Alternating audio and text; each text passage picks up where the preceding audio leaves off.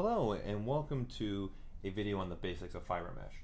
In this video I just want to cover the basics of using FiberMesh and also what you can do with the fibers once they become a subtool. So let's begin at taking a look at our dog. You may have noticed in the project menu of our Lightbox we already have two dogs with fibers created on them. Let's go ahead and construct this with our own little twist. So I'm going to open up my FiberMesh subpalette and click on our preview button. You'll notice that ZBrush instantly creates fibers around the whole dog. I actually want to control where I want to put fibers, so I'm going to do this by masking. So I'm going to quickly just unmask some areas of our dog so that I can control where I want the fibers to be and not to be. So once I have something that I'm looking for, I'm going to go ahead and hit the preview button again. You can see that the dog's fibers now are only being created where there's a mask. This is being controlled by our by mask slider. Also take note of the by area slider. When I turn this up, you'll see what this will do. By area is taking the underlying geometry and taking a look at the polygon sizes and constructing hair based on the size of our polygons. So in this general region, the polygons are larger, which then creates a longer and larger fiber.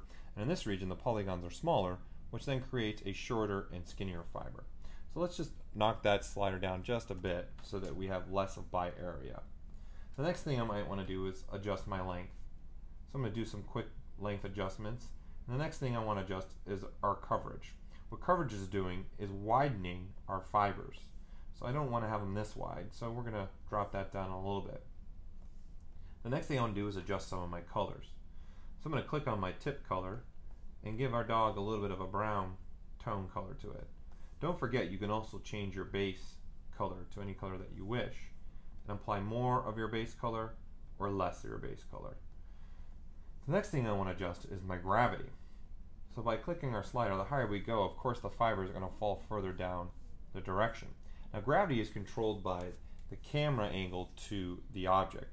So for example, if I was to switch my dog to be facing this way towards the downward slope of the camera and upgrade my gravity, you'll notice that when I turn to the side, all the fibers are facing that direction, which is the front of the dog. So obviously I would like to have my fibers facing this direction. The next I want to take a look at is, do I want any profiles?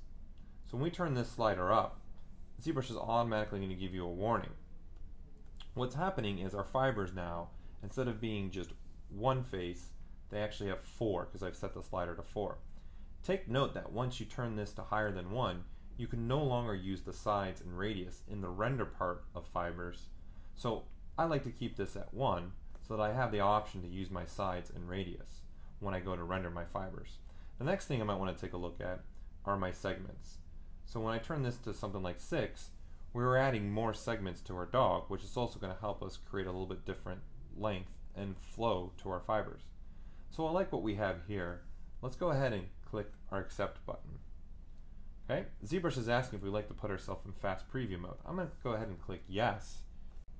Now that we've converted our FiberMesh into a subtool, let's see what else we can do with this. Opening up our FiberMesh subpalette, you can see the only options now available are our rendering options for BPR. In here we can control how many times each fiber needs to subdivide, how many sides each fiber is going to be, and how big the radius will be at the BPR render, along with controlling our root and our tip anisotropic. We also have the capability of using any of our selection brushes to hide and show different parts of our fibers. We can even hold our control key and mask off different parts of our dog's fibers. On top of that, opening up our masking subpalette, we can now use this curve along with a FiberMask and Unmask to manipulate how we want this dog to be masked off. So by doing this, I can switch to any color and begin to paint my fibers. You may notice that the roots are not completely being painted green due to our curve. So let's go ahead and see what happens if we go the other way. And we'll switch to another color. You can see now only the tips can be colored. A key note, the difference between using these features for masking and using your brush to mask is once a mask is applied to any part of the fiber, the entire fiber is masked off. Unlike these options, with the mask already applied, I can even use the FiberUnmask, and you can see now that ZBrush has kept the roots masked, but the tips are now unmasked so that I can paint them.